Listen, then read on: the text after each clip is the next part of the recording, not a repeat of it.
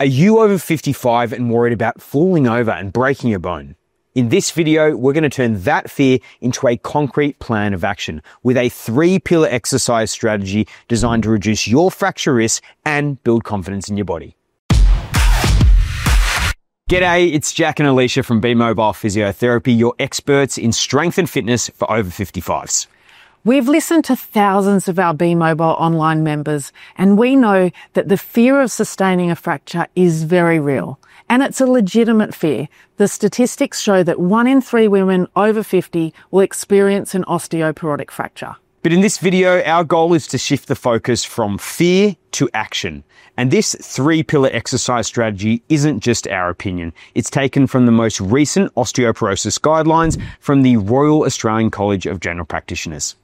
It's time to take control. Let's get started. Before we get into pillar 1, it's important to understand the 2 significant risk factors for a fracture, the 2 things that this plan is specifically designed to overcome. The first, of course, is low bone density. If we don't have structurally strong bones, we are more prone to a fracture. That is what pillars 1 and 2 are going to address.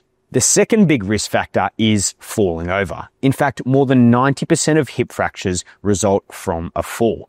But that's actually good news because if we can address the fall, we can drastically reduce the risk of fracture. In fact, the evidence shows that a combination of functional balance exercises and resistance training can reduce the rate of falls by up to 34%. So now that we understand the risk factors, let's jump into pillar 1. Our first pillar is one of the most powerful tools you have for building bone, and that's progressive resistance training, or put simply, lifting weights. But there's a key word in there, and that is progressive. Think about what happens when you first start gardening in the spring. At first, the work is hard on your hands, but over time, they adapt by getting tougher and forming calluses. Your bones react in the same way. When you first lift a challenging weight, this creates a stress on your muscles and bones. This stress is a signal that leads to the building of stronger bones. But if you keep lifting that same weight, you are no longer challenged by it. The stress stops, and so does the signal. So put simply, you have to progress, which means gradually building the challenge over time. Let me show you how to do this with a key bone building exercise. The overhead press is a fantastic exercise for building bone in the upper body. Start with a moderately challenging weight. It should not feel easy, but you'll notice that as you get stronger over time, the weight will start to feel easy, and that's when it's time to progress to a heavier weight. This is what progressive resistance training is, and you need to keep repeating this process so that you're challenged and you can build stronger bones. The second pillar in our strategy, also targeted at bone building, is impact loading. Now, the word impact can sound a little scary, especially if you've been told your bones are vulnerable. You might be thinking that this is too much stress, but the evidence shows that this is exactly the type of stress that your bones need to grow. When you land from a jump, there's a ground reaction force which travels up through your skeleton, and this is a key signal for your bones to grow. But it's not an all or nothing game. The key is to finding a manageable starting point for you. Let me show you how. So you don't have to start with a full impact jump.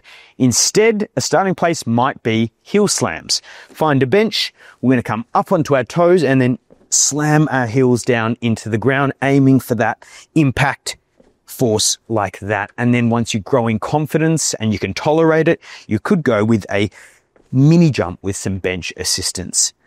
And then over time, aiming for maximum impact, we can go to some bigger jumps where we're really looking for maximum force through the ground.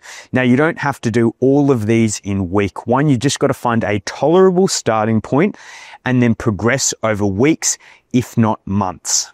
And that brings us to our final pillar, one that is often forgotten when it comes to reducing fracture risk, and that is high challenge balance training. While strength and impact training make your body more resilient to fracture if you fall, good balance training makes it less likely that you'll fall in the first place. It's the most direct form of fracture prevention. But here's what's important. The guidelines specify that it must be high challenge. This isn't just standing still on one leg. It's teaching your body to react to the unexpected. Let me show you 2 high challenge balance exercises that will reduce your fracture risk. Good balance isn't just about standing on one leg. It's about training your feet to move quickly so you can stay upright. A good example is practicing fast feet on a book like this.